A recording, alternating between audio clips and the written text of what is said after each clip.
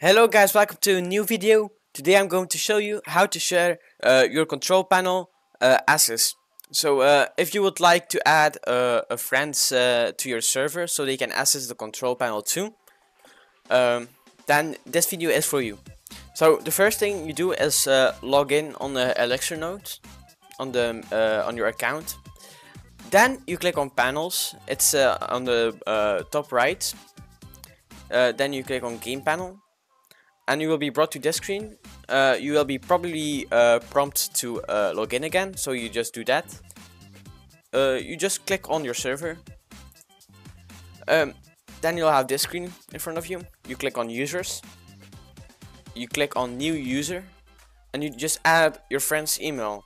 I'll be using a random email right now, so let me just do this really quickly. One of my alt accounts.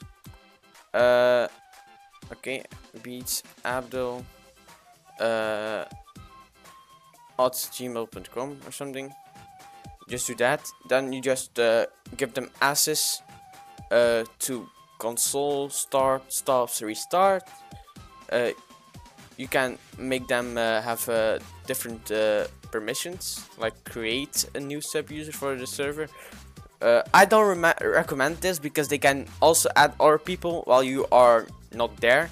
But if you have like a very trusted person, like a co-owner that needs some devs on your server, you can just add this one. This one is also a nice one, so you have you can see which people have sub-user access, so they can also add the server.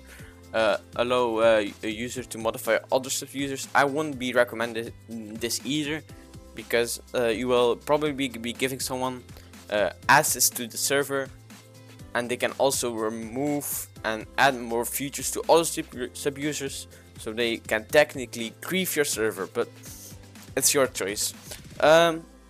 You also have file permissions. Also, this one I would recommend giving this to your sub-user, because they can also add plugins and mods and stuff. Backups probably also a good thing, because they can't really do anything about it. Allocations, permission, the controller, a user ability to modify the port. This is a tricky one.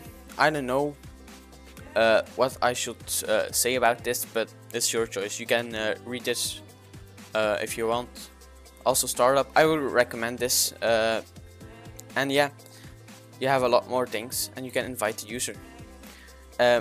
When you invite the user, they will be prompted with this email, and if they click on the email, they can they actually got an invite to be a sub-user on your server.